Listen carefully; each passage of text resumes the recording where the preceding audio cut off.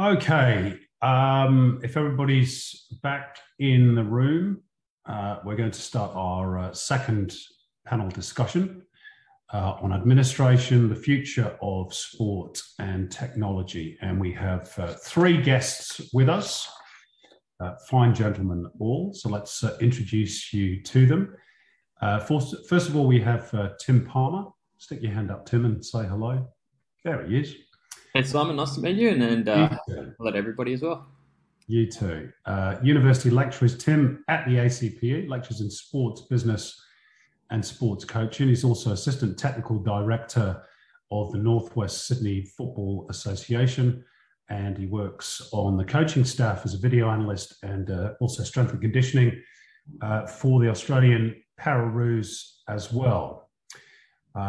Tim started writing about football in 2010 when he was only 16 years old. That makes me feel very old, Tim, because he says he enjoyed making sense of football matches. He started a blog called Australia Scout, which received acclaim from, among others, Ange Postecoglou, former Socceroos coach. And he now has a new site, as new as 2016, called Tim Palmer Football, which succeeded Australia Scout. We also have with us Scott Collis. Say hello, Scott. Hello, everyone. Wearing the horrible Liverpool shirt, which I don't like. But he is the general manager of Liverpool FC International Academy in New South Wales.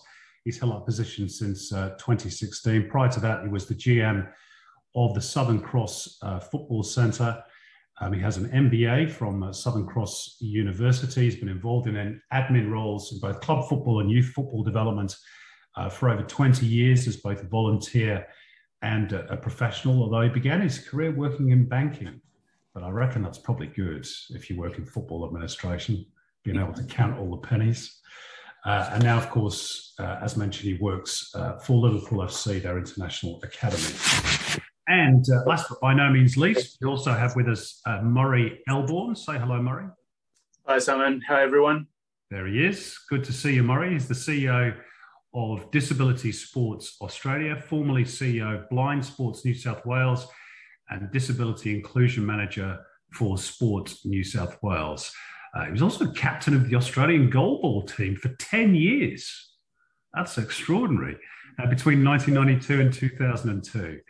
And then became the national head coach of the goalball youth team, a position he held for 6 years. He has 30 years experience within the disability sports sector as athlete, coach, and administrator. Welcome to you all, gentlemen. It's very good to see you. We've got about 45 minutes for this chat. And please, if you've got questions, anyone in the audience, then either put them in the chat or at the end of the session, stick your hand up, turn your video on and stick your hand up and tell us you want to ask a question. We like to have a bit of interaction on these things. So I'm going to start off, guys, with the first question that I threw to Julie and Stacey in the previous segment, and it did Matt as well. What was your experience like growing up in sport, and how did you get involved in your current role? We'll start with Tim, I think. Off you go, Tim. Yeah, I mean, thanks for the introduction again, Simon. And I must laugh when you say that I make you feel young, because I don't know if you remember, but when I was 16 and I first started writing, I actually joined you in the commentary box for a A-League game. And Me too. and I don't know if that makes you feel any younger, maybe. No. But I think that was such a foremost moment for me in terms of what I wanted to do in terms of working in sport and being part of football, which I'd played for many years, but not very good at it, to be honest. So I definitely pretty quickly figured that I needed to work in coaching if I was going to have any chance of working with a career. So after I finished school, I took up coaching quite quickly. Was working with a number of different teams and school programs as well, before I ended up at Northwest Sydney Football, which is also known as Spirit FC, and we've recently amalgamated with Collis FC as well. And so I've progressed in coaching roles there to my current role, where I'm in a leadership position overseeing particularly the youth development side. And I really enjoyed that because there was also a period where I was doing some work with the Socceroos under Ange Postecoglou as an analyst, and I really enjoyed it. Don't get me wrong, I really, really enjoyed it, but I very quickly realised it wasn't quite my passion to be in that high-performance space with the senior team, but more working with young players and helping them on their development journey. So that's where I became quite passionate about that. And that's where I also ended up working with the Pararoos, because with my experience with the national teams, I felt I had something to offer in a different space. And again, because of my own personal interest, that inclusion and diversity space was really important to me, especially because I am profoundly deaf as well myself and have competed in disability sport. So being able to contribute to a national team that is part of that space was really important to me. So I guess that's a sort of an explanation of where I've ended up right now. Great stuff. It was a good one too, Tim. Scott, over to you. Simon, it's great to have an intro from you that enabled you to give a crack at the Liverpool shirt. I never miss an opportunity. No. Bitter Man City fans. You've done everything. You should be open and. We've got to get a big one this year. That's the yeah. Well, for me, like most Aussie kids, start growing up in country areas, it was all sports. It was football. Sort of gradually won out as the passion, but you were involved in pretty much anything that was going. We moved around a lot when I was a child, so sport wasn't just about an activity, it was really about identity. So moving to a new town, it gave me a place to be and a sense of who I was in a new community. So football became, really entwined with what I thought about myself and who I was. I think getting into the professional, working in it professionally, again, like I think what a lot of the experience would be with people working in football, particularly, it came from a volunteer background, and I've probably done almost every volunteer role in a grassroots sport environment. And then you mentioned that we're coming from a finance background. There was an opportunity for me that I thought I could use my professional experience to solve a problem, to add something positively, and that led to a role with Southern Cross University, and from there into this role where I'm working with Liverpool Football Club. Terrific, thanks, Scott. Murray, over to you. Yeah, thanks, Simon. Well, I grew up in the 70s and 80s, and back then there wasn't a lot of disability sport. Me too. Happening. So it's it was played mainstream sport as a child. In school, played rugby and basketball predominantly, and I was born with scarring on both corneas in both eyes, and so had limited vision, but didn't really know what that meant as a kid. So played mainstream sport, was a sport nut, loved all sports in Australia, and then when I developed cataracts at the age of 12, on top of my scarring on my corneas, my sight decreased quite dramatically. So the useful vision that I had really went downhill and pretty much went to 2% vision within 2 years. And so I had to quickly pivot from playing mainstream sport in high school and being part of the rugby and the basketball team to then start to look at adapted sport opportunities. And so started playing vision impaired cricket. Was lucky enough to become the vice captain of the New South Wales team, playing multiple national championships for New South Wales, and then discovered the sport that I would love, called goalball. And the Australian coach and the captain of the Australian team at the time came down to a summer camp with Vision Australia that I was at with friends, and tried goalball for the first time and just fell in love with it. It's a bit of a crazy game. I describe it like reverse dodgeball. Only you dive in the way of the ball for a start, and the ball weighs 1.25 kilos. And just to make it a little bit more difficult, we put a blackout ski mask blindfold on you, so you can't actually see the ball coming. And that ball gets thrown at about 80 kilometers an hour. So imagine diving in front of a ball at 80 kilometers an hour with a blindfold on and not being able to see where you're about to get smashed. It's a pretty brutal game. And hopefully your students and people on the call today got to see a bit of the goalball with the Australian women's team in the Paralympics that was televised live on Channel 7 when they played the Paralympic champions. So great coverage by 7 during that. But after I started playing, then I just developed and was lucky enough to be selected for the New South Wales and the Australian squads. Played my first international in China, in Beijing, in 1994. Walked into the stadium and there were 90,000 fans in the stadium for the opening ceremony of the Asia Para Games, which was an amazing thing.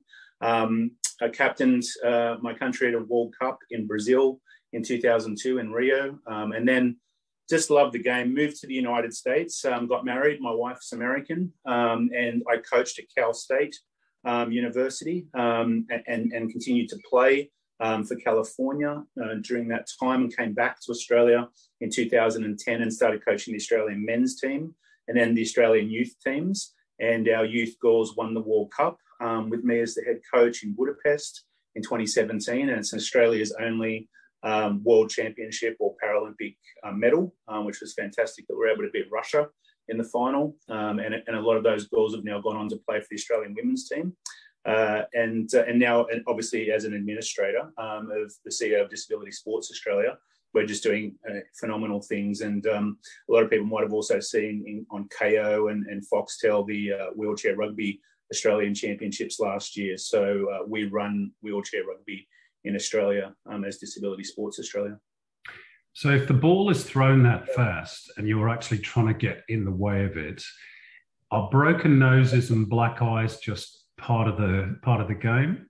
If you're a really bad defender, Simon, but technique is everything with the ball coming to you like that. So you push into the ball and you meet the ball and you have your top arm up in front of your face, hopefully.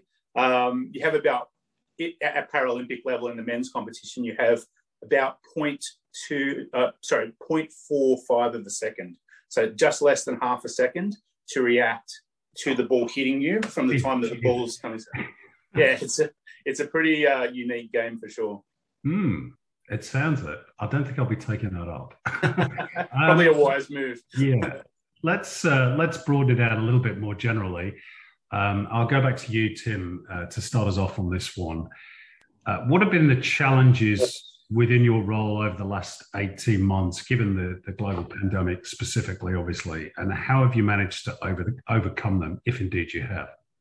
Yeah, that's a great question. And it's interesting to hear Murray's experience and someone who's so well versed in disability sport, given I think we would have very similar experiences over the past couple of years working in this Paralympic sports space. And if I speak specifically about my experiences with the Pararoos, which is the national Paralympic football team, and just to clarify, there are two basic versions of Paralympic football. We've got the five-a-side, which is for vision impaired, which we would have seen at the Paralympics, with Brazil doing a fantastic job of flattening everybody before them in that tournament. And then we've got seven-a-side, which wasn't included in the Paralympics for the first time in Tokyo. But that's a seven-side version, which I'm involved with, that's for people with cerebral palsy, acquired brain injury, or stroke. So all three of those disabilities result in motor impairments. And in our sport in particular, there's a classification system which ranks players on the severity of their impairments. And then there's certain numbers that you need to achieve to have an equal playing field in the sport.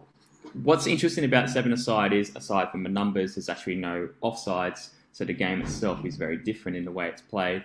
And there's some very interesting tactics that have definitely used in the game because of that.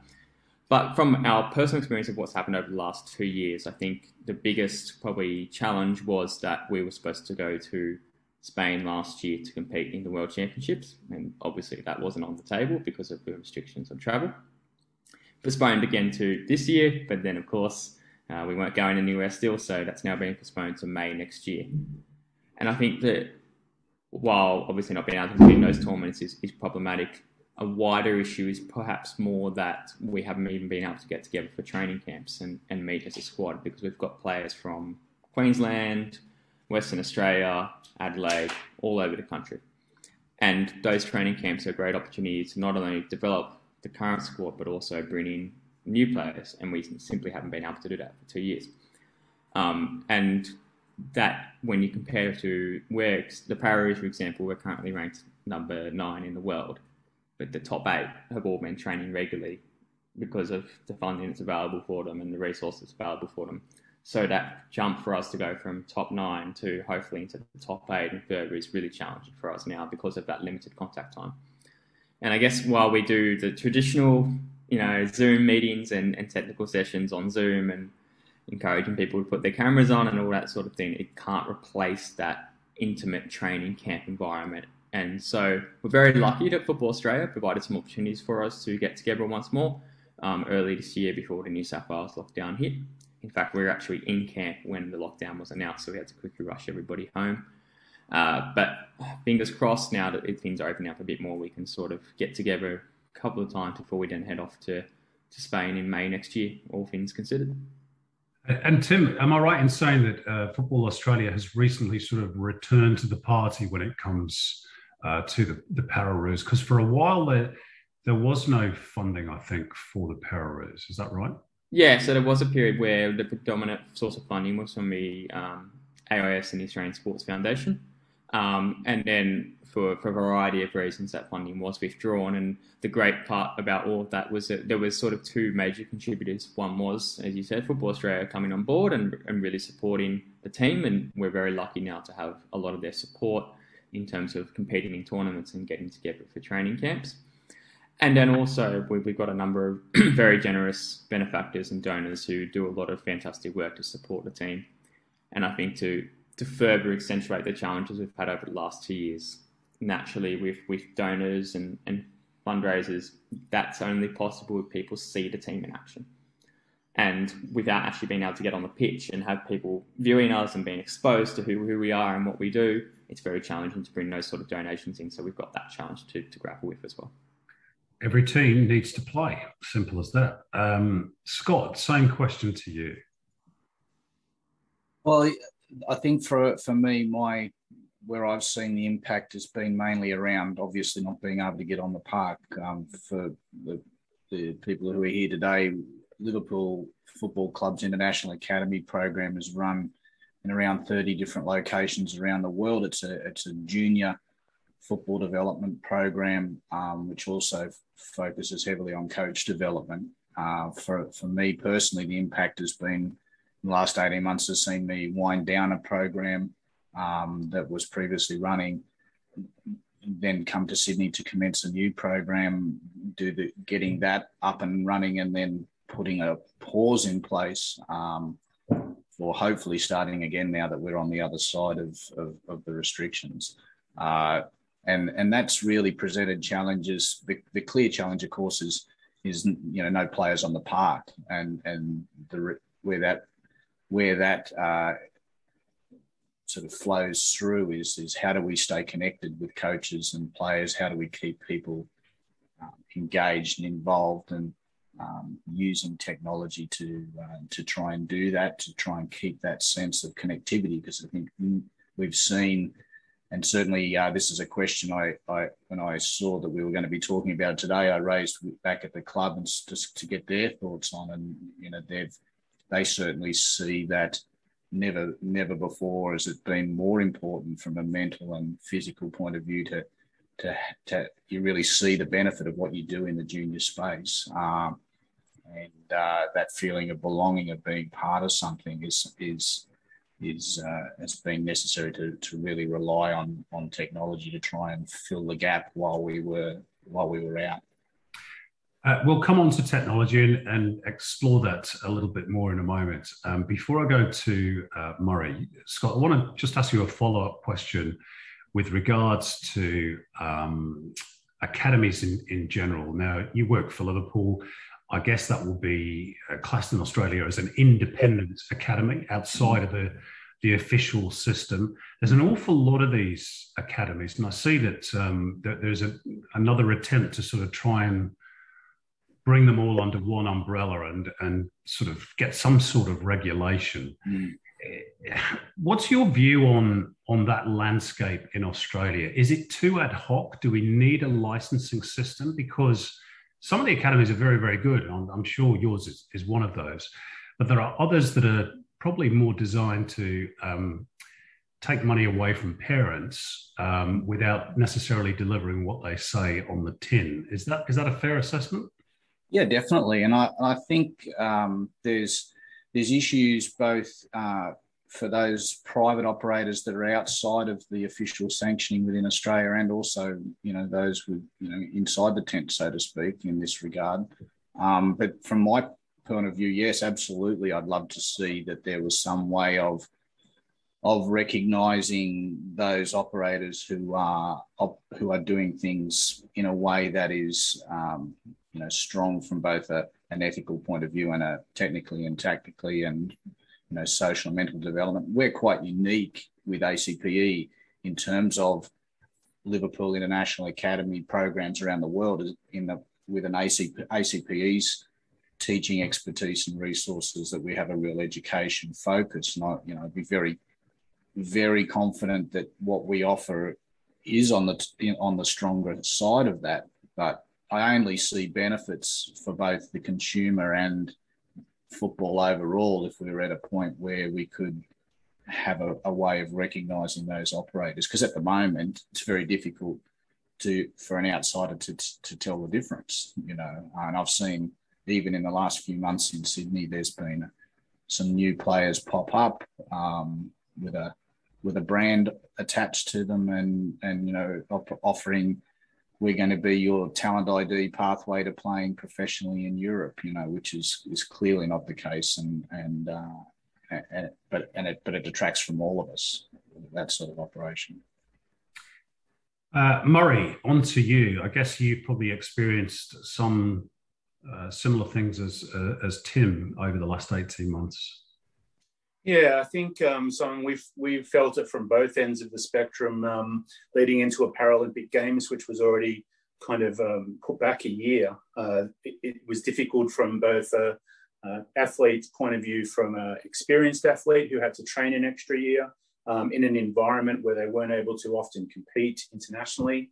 Also, for younger athletes coming through, the ability to get an extra year was an advantage in some cases. And for the first time, actually, in our wheelchair rugby team, we had a female athlete qualify for the team, as it's a mixed sport. Not many people know that. But that was great to see. And Shay from Victoria performed really well, had a lot of court time in Tokyo. And that was really great to see as well. So there was those aspects. And then obviously from a business aspect, trying to host Australian championships, which were often delayed or cancelled. Is definitely a challenge with our state and territory members.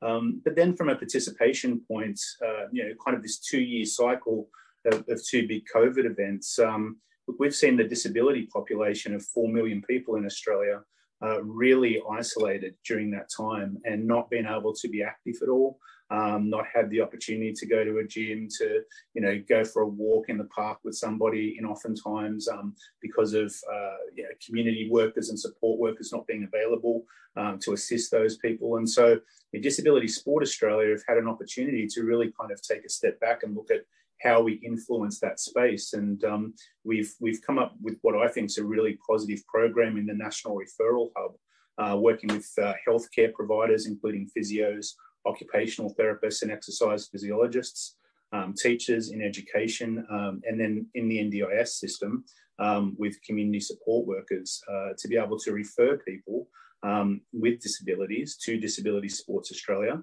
And then we'll work with sports industry to be able to look at opportunities for them to link them to programs across the country. And I would say that probably wouldn't have happened if COVID didn't happen, because it's kind of business as usual a lot of the time when you just work day to day through your strategic business plan. But this has enabled us to pivot a little bit and look at this bigger picture solution, which I think will be really powerful coming out of COVID. And both state, federal government are really behind this initiative and this program. And to the point where we're looking to extend the Active Kids program in New South Wales to include adults with disabilities and do a trial in that space with a voucher system to support adults with disabilities becoming more active more often. And that opens up participation greatly. So there's some exciting initiatives happening over this period of time, but there's also obviously been some significant challenges. I'm pleased you mentioned the word business there. I just want to pick up, before we move on to talk about technology, for disability sport in particular, I know Tim said, they rely a lot on donations And I guess volunteers are a big part of the equation as well. And that, goes for able-bodied sport too. And during a global pandemic, a lot of people have lost their jobs or seen their income reduced.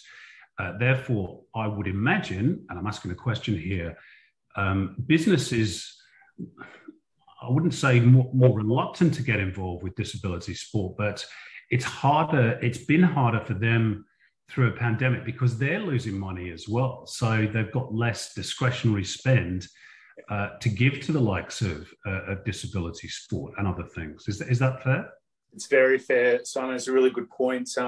What we've seen is sometimes the first people to go in a state or a national body are the inclusion officers. And then funding that was allocated for adaptive equipment or adaptive gameplay training goes away as the first point. So that's again why we as the peak body for disability sport in Australia need to be able to step up and really advocate quite heavily, but also find alternatives for those sports that are going through that. So as an example, the National Rugby League just onboarded with us last week.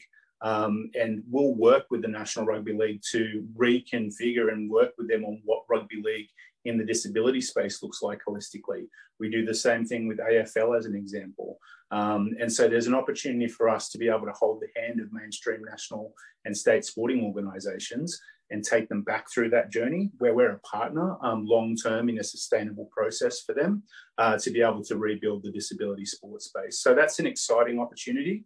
Again, Sport Australia has been fantastic, and I work very closely, obviously, with Sport New South Wales and the New South Wales Office of Sport and the Minister for Sport in New South Wales for that purpose. Okay, Tim, so let's talk a little bit about technology. How has technology allowed you to adapt to some of the challenges in your role that you've faced over the last 18 months? Has that been a real bonus to come out of all of this? Yeah, I think so, for sure. In terms of we've definitely been able to recognise new ways of engaging the players and really sort of trying to bring them together, not only as a team, but then also to develop their individual skills and fitness as well. So I guess in my role specifically as a strength and conditioning coach, something that we were able to do very quickly at the start of the lockdown period was to, and this goes back to 2020, but what we did was we invested in a specific app for the team where we could deliver programs directly to them, and we individualised that for each player to keep them physically engaged. And along with that was actually the creation of a lot of content in terms of video and text that we provided to them as well to help educate them about their physical fitness. Because we find often in this space, a lot of these athletes don't have experience with maintaining a healthy lifestyle or being able to push themselves in terms of high performance. So we spend a lot of time putting that content together, and that's actually been really valuable now to almost have that nice database of exercises that are relevant for this particular population, for how we can structure training programs individually when they're away from a training camp in the future. So I guess from a strength and conditioning perspective, that's been really helpful. The other part of my role is I'm an analyst as well. So we have a lot of video footage. In fact, it sounds a bit odd to say, but when we went to the World Cup last time, we were the only national team filming all the other games. So I'm pretty sure that we're the only team in the world to have all this footage of all the different CP football teams. So what we've done over the lockdown period is we actually databased all of those. So now we've got basically an archive of the video clips of every player that plays CP football internationally, which is a really nice bonus for when it comes to scouting them and hopefully beating them at next year's World Cup. Scott, the pandemic for me as a technological Philistine has meant just being good at Zoom, but I guess that's a very basic thing. And I would imagine you're sort of similar to vintage to me. Have you had to learn a whole load of new stuff in order to make best use of technology when you can't meet people face to face? I can imagine that Mike's probably laughing to himself here because I had to really learn a few extra tricks over the last little bit. But I think definitely necessity that has been the mother of invention, or if not inventions, it's got people comfortable with technology that they may not have been using often enough to get comfortable with. it's interesting listening to Murray talk about there being an opportunity to pivot, and certainly at the club level, the feeling is that, whilst nothing replaces what we do on the park, we've really learnt more about being able to engage with players in a different context and develop the use of those tools from a provider's end, and the comfort of using them from the consumer's end, and making it more of a blended experience, which I think is going to be something we'll see more of going forward. Murray, I want to ask you, I know that in my job, part of the knock-on effects of the pandemic has been, as a commentator, I've done a lot more games remotely. I've actually called off this laptop games in South Korea and the Northern Territory and Queensland, which is amazing, really. It's fantastic. But for me, we've maybe lost something a little bit because we're losing that human contact. I much prefer to be at the stadium where I can speak to people, see the bigger picture. What's your view on technology as it's developed through this pandemic? We're all having to use it more and more, but is it replacing some things that should be really irreplaceable? I think it's true that people really do have Zoom meeting fatigue at the moment, and we've seen it a lot. And being in the disability space, there's nothing like actually being face-to-face with someone and really, talking about these issues and these challenges and how we can solve them together. I would say, though, that, we have invested in technology during this time. And so to be able to get the National Referral Hub project off the ground, we've had to rebuild our data capture network. And for a long time in the disability space, it was kind of very ad hoc. We'd send somebody through to an organisation, maybe a state member, and they'd work with someone to be able to build a pathway. But often in disability sport, those pathways were top down, and we didn't have feeder clubs or work very much with community sport clubs in their own right. This has enabled us to build a really strong Salesforce back-end data system to be able to capture data, to be able to understand which community sports clubs around Australia and in New South Wales obviously want to be in the disability space, how we can teach adaptation and inclusion through an online certification model. And so again, that pivot and the delivery through technology has helped us. But I would agree with you, in many instances, there's no replacement for that face-to-face. I remember being able to travel to Iran and speak at a world conference around childhood disability activity and sport and recreation. And just to be able to go to Tehran in Iran and talk to the people who have obviously opinions about disability and what that entails, and change the thinking around that. To that point, I would not have been able to have that same impact doing that world conference via Zoom. Fascinating city, isn't it? I was there in 2017. I'd love to go back and explore it a bit more. We've got about 5 minutes left before our closing presentation. I just want to ask all three of our guests a sort of a more personal question, really, about your own experiences within sport. Tim, I'm going to start with you. You were a part of the Australian Deaf Football Squad, a team that travelled to Taiwan to compete and play for your country at the Asia Pacific Deaf Games in 2015. What was that like as an experience? Oh, it was very different, that's for sure. Like I said before, I'm not a great player, but somehow I ended up playing centre back and our opening game is against Iran, who they're a full-time program. We're talking I'm 20 at the time, and I'm facing up against a striker who's double my size and double my weight. And we got to half time, and then I remember it's quite funny because in deaf football, you have to remove your cochlear implants, which I have 2 of, which help me hear. And so at half time, you're allowed to put them back on. And the coach says to me, "You didn't hear a bloody word I said, but great job, mate." And he probably shouldn't have said that because the second half we got beaten 6-0. But it was a fantastic experience. It was actually the first time I'd ever travelled overseas for sport, and you just got such an insight into the complexity of running like a major tournament. I was a player, but you saw a lot of what the coaches had to do, the challenges of managing a diverse group who aren't always playing, and to do that in like a country like Taipei, which is beautiful, was such a fantastic experience. Absolutely, and you got to put on the Australian jersey as well. You played for your country, which I certainly haven't done. Scott, I want to ask you what the interaction is like with Liverpool FC on a daily basis. Obviously, Liverpool are world famous football club. Have you got a hotline to Jurgen Klopp? Does he give you tactical advice and coaching advice? I wish, unless he's able to listen through the television, no.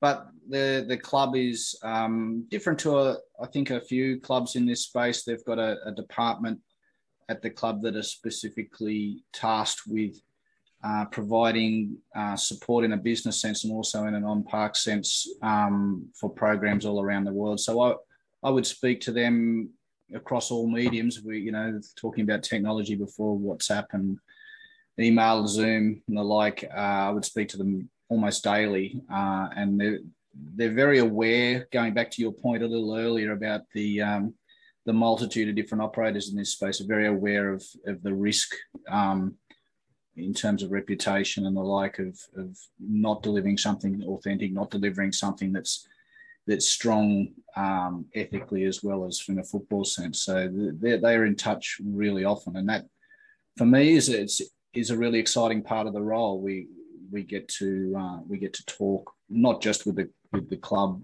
in the UK, but also other operators around the world, which is really exciting and interesting part of the job. And were you a Liverpool fan before all this, or have you become one? No, I was a Liverpool fan. So yeah, for a lot of Liverpool fans, I must have a pretty bring it up job, and it's been a great experience. I've now been over a few times and been able to experience the Anfield atmosphere. And we're talking about that visceral sense that you get being at the ground. There's nothing like going to those really great grounds and feeling it.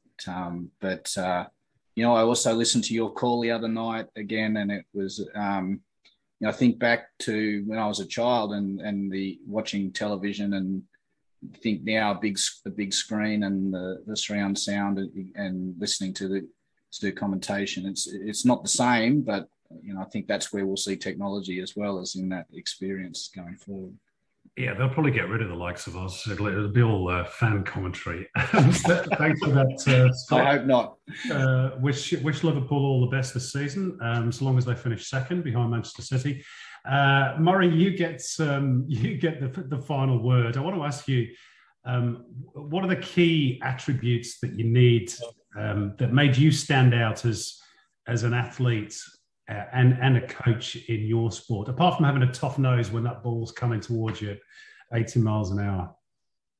Look, I was always very thankful for the opportunities that I had, and sometimes people see people with a disability and think that they've got a really big struggle in their lives, and certainly there are some struggles, but there are also some opportunities as well. And the opportunities that have come my way to be able to travel the world and represent my country, and as you said, put on the green and gold, there's not a feeling in the world like it. And I'm just very thankful that I've been able to take advantage of those opportunities. And it's been a fight through my career to be able to. I missed 2 Paralympic Games because of injuries, including Sydney, which is really tough. And so I think it's that ability to be resilient and look forward rather than to look behind you. And I'd say to students in ACPE, there's a lot of opportunities in sport, and if you love it, working in it, there's nothing like it. And so take every advantage of every opportunity that you have and make the most of it, because it's a very lucky environment to be in. I get up every day and just love what I do, and in a position where I can change the landscape of what disability sport in Australia looks like is a huge privilege. It's the best job in the world, working in sports. Gentlemen, it is 10 to 2, so we're going to close up. But thank you so much to Tim, to Scott, and to Murray for being a part of our panel today. Thanks, guys. Thanks, Simon. Thanks, everybody. Thank you very much.